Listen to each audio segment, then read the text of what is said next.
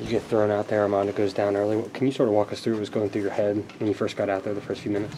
Just be ready. That was the biggest thing. You never know when you can get in the game.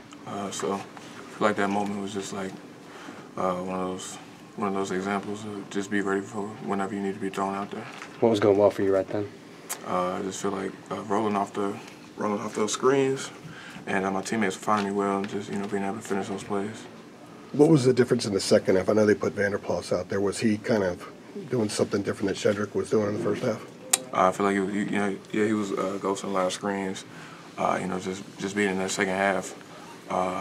Just having to play a lot more moving around than in the first half. If I'm correct, I think I saw you get the tired thing at one point in the second half. You only played 20 minutes coming in. 27 minutes today. Where was your stamina late in this game? Oh yeah, that definitely. I was at a 10 today. Having played probably 3-4 minutes every other game. Two seniors in front of you, neither of them in the game today. So a lot of big minutes, definitely a lot of energy expended today. Jalen, what kind of encouragement were you getting from some of the older guys when you came in and you got hot and got going in the first half? It looked like they were sort of urging you on. It was a lot of encouragement. We're a pretty close bonded team. They were just telling me keep going, telling me I was doing good stuff out there. Just keep getting better, keep going in the second half. It looked like Pete specifically pulled you aside at halftime. Was there anything in particular that he told you? Just little vet tips from here and there. We play similar positions.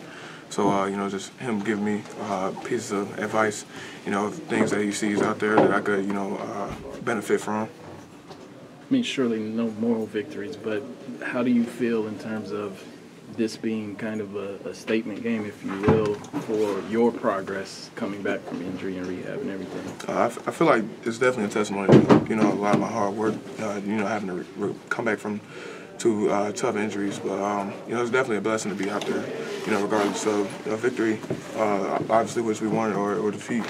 So, just going to check this up as a loss, obviously, just going to try to keep growing and getting better from this. When did you realize Armando was not going to be coming back in? It was going to be sort of your show the rest of the way? Probably second half.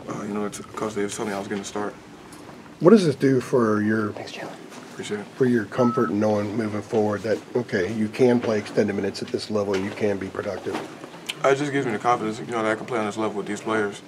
I just need to, keep racking up experience, keep getting a lot more reps. I haven't played for about 1.5 years now.